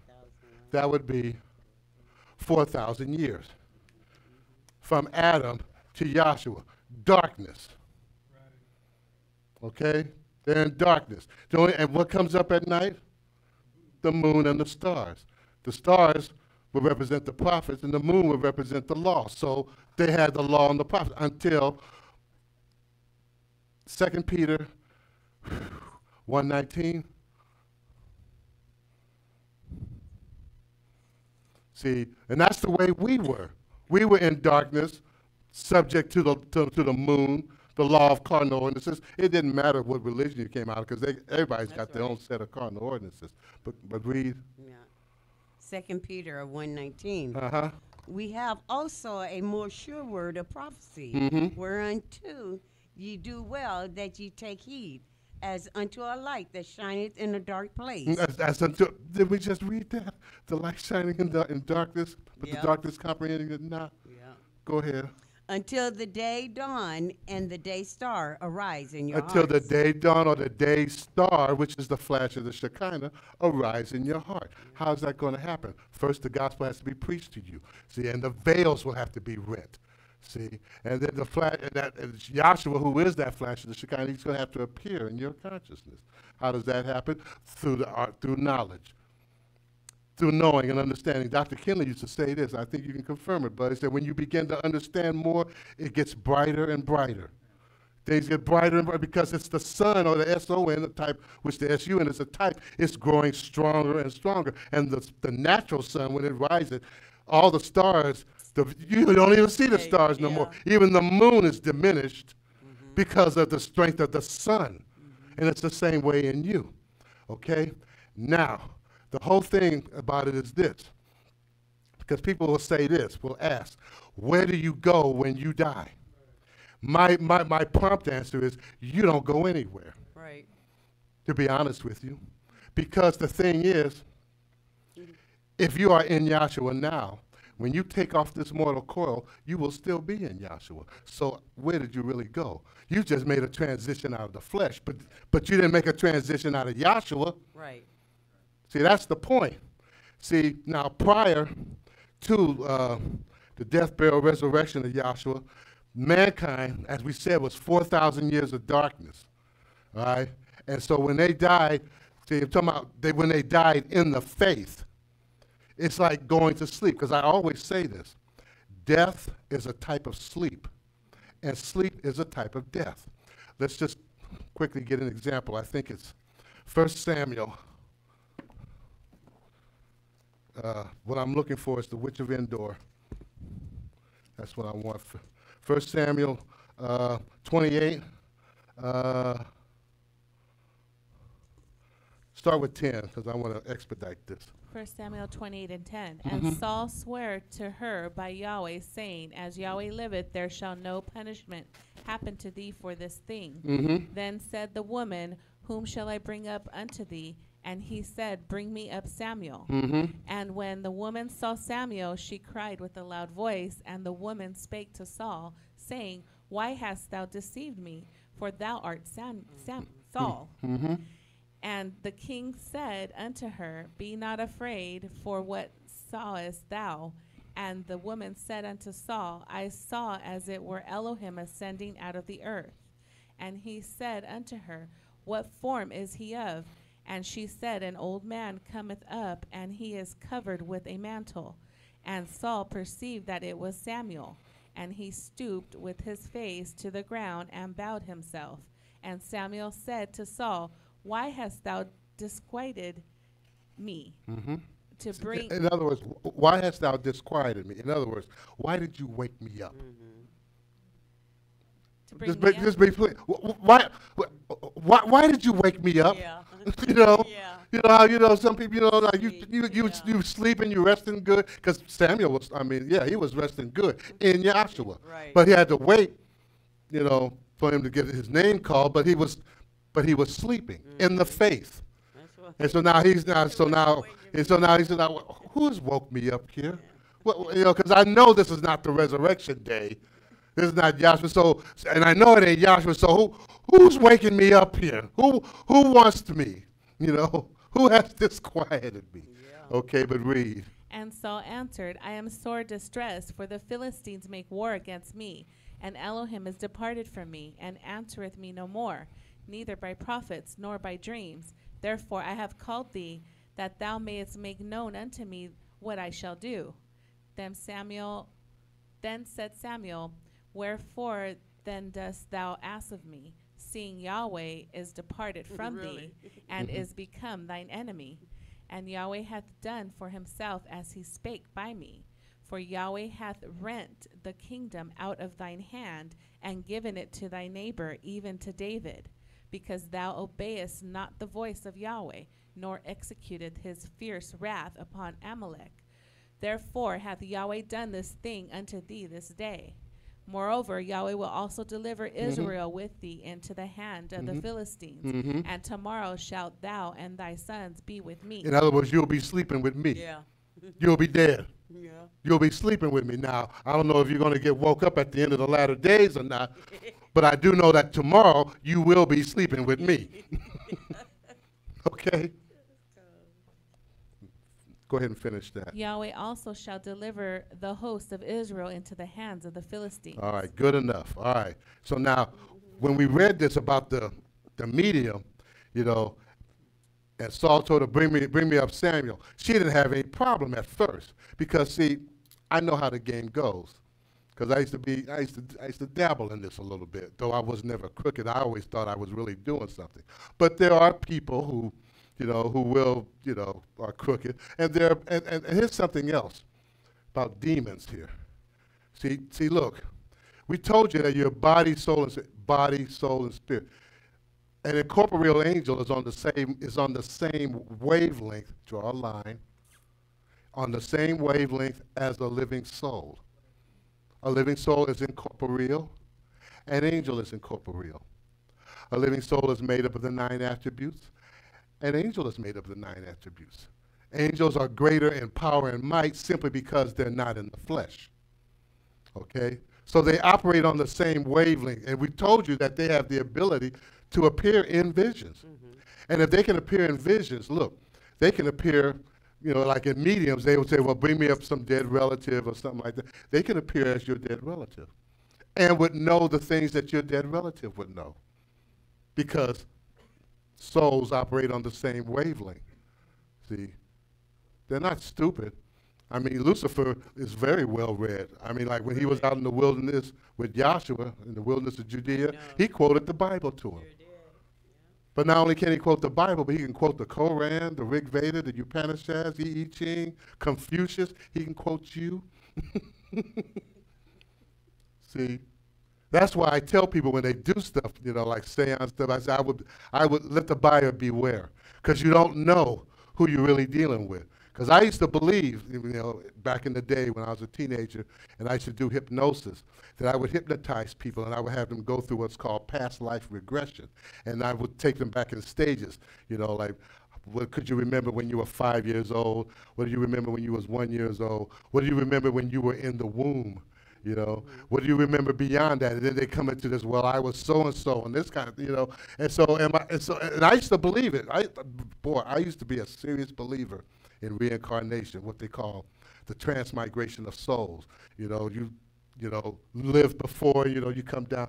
And it don't work like that. Because, see, for the simple reason that Yahweh is vast. He doesn't have to recycle spirit. Right. Yeah. You know what I'm saying? He doesn't have to recycle. There's plenty of spirit to go around. Okay? So now this is before Yahshua Messiah's death, burial, and resurrection. Those who died in the faith, like Samuel, they were sleeping. All right? And Yahweh preached to them while he was in the grave, while they were in the grave. When he resurrected Sunday morning, he called out all their names. Okay? And they resurrected. And they're not subject to the second death. Just like here on the day of Pentecost. We draw on the line, day of Pentecost. See, 7 years later, the Gentiles. See, you are filled with the Holy Spirit, then you're not subject to the second death. Okay? So that's why we try to tell people to learn about as much as you can about Yahweh now in the flesh, because it is a thing that will take you over in the ages to come. There are 7 ages, all right? We're here in the 4th age, the present kingdom age. And we're getting ready to go into the 5th, the 6th, and the 7th. That's 3 ages to come. The analogy I always like to use is the same way with the Israelites. They petitioned Pharaoh to go on a 3-day journey. And Yahweh gave them the Passover to eat. And they had to eat this lamb They had to eat it all. And if they couldn't eat it all, get your neighbor to help you eat. In other words, have your staff ready, your loins girded, and be full of lamb, because you was going to go on a hard march for 3 days, but and you got to be full of that lamb. Otherwise, you weren't going to make it. It's the same difference over here.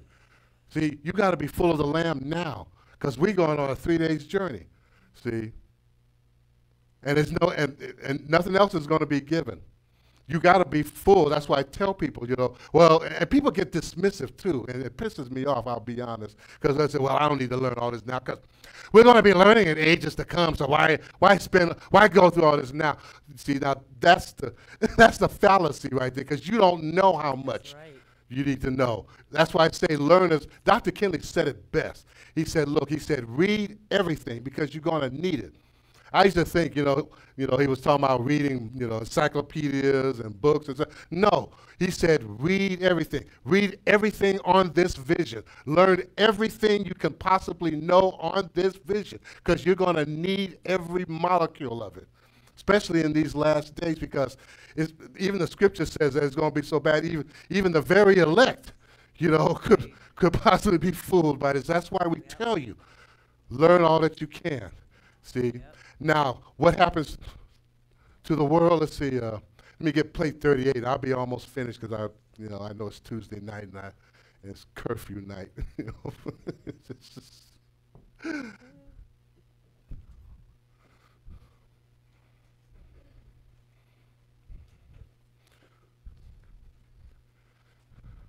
all right. Now, here's Joshua appearing from heaven, all right? And he's coming through the veils, which is the human race. See, fire from above, and then here's fire from below, all right? And we appear with him in glory, all right? Now, prior to this, the whole human race, when they die, it's similar to Samuel. They will be asleep. But all they know is what they know in the flesh. So just as what we said, that when you die, where do you go? Well, you don't go anywhere. That applies to the carnal mind too. If you're carnal, when you go, you ain't going nowhere either. You'll still be carnal.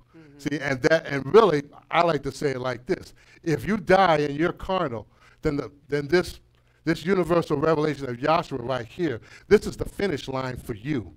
You're not going any further. It's like Monopoly. Do not pass go. Right. Do not collect $200. This is it for you. Now, those in Joshua are full of the Lamb. Their journey will continue. See, I'll use the example of my old man, because he really didn't like this class. He thought I was crazy. He still, even before I got into class, he thought more so when I got into class. But my father liked to do things like hunting, fishing. He liked to go bowling on Friday nights and stuff like that. So, and see, just take it from a natural standpoint. When you naturally go to sleep, what do you usually do when you sleep? You dream. You dream about things that you did during the day. And really, dreams are productive in the sense that, because, see, your physical body is an information magnet. Everything, your five senses records everything. You may not consciously think of it, but it records all this information, even to the point of the wind blowing on the hairs on your head, on your arm or on your head. You may not think about it, but your brain, is registering it. So at night, it's got to, process and compartmentalize all this information, okay? Mm-hmm. So likewise, when you dream, dreams are waking. The dead, when they sleep, they dream too. My father's dreaming about calling the dogs when he was hunting. Here, or bowling. That's because that's all he knew. Mm-hmm. He went to church, that's all he knew. But then when that last day comes, right here, when that last day comes and Joshua is appearing, see, then it'll be brought back to his remembrance, and everybody else, those who are not in this body, that you did have an opportunity to be in that body. Right. And it will be made painfully clear that you when and how you rejected it. And it'll be too late at that point, because you can't say, well, I didn't know, I didn't understand. Can I get another chance? Nope. See, that's the whole point. See, that's why you have to be in Joshua now, see, and not later. See, you be translated in the spirit now, So that when you do take off the flesh, you really ain't going nowhere. You're still in Yahshua. See, forever. See? And in him, we will be in him. And at the end of the ages, we will graduate. And we will truly understand at that point why Yahweh made a creation in the first place, why he made the man, what is the total purpose, is the things that happened in ages before, and we'll know things that happen in ages to come, because Yahweh is eternal, okay? Did that answer your question? Okay? Good, I'm glad. All right? I kind of went through the long way, but I felt like I had to at least set up a decent foundation to address it. Because, see, I could just have said, well, this is what happened. But unless you understand how this process comes about, now when you hear the answer, it makes a lot more sense. Okay? All right. We're done. Thank you very much for joining us. We hope that the things you heard was edifying as well as enlightening, and we invite you to come back and study with us again so that you, too, will be able to see the great panoramic viewpoint. See, that simply means this. You're going to look at this the way Yahweh looks at it, and not a man, okay?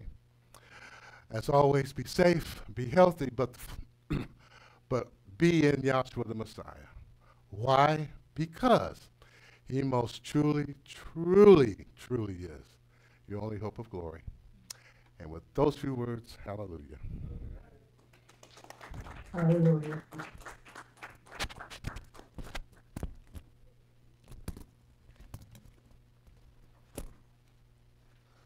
All righty, that concludes tonight's class. Thank you all for joining us, and come back again. We have Thursday night class, Zoom, and everything else.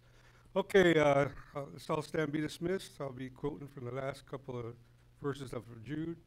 Now unto him that is able to keep you from falling and present you faultless with his presence of glory, with exceeding joy. The only true Elohim, Yahshua the Messiah. Oh boy. What was that? Let's all say. Let's all say hallelujah.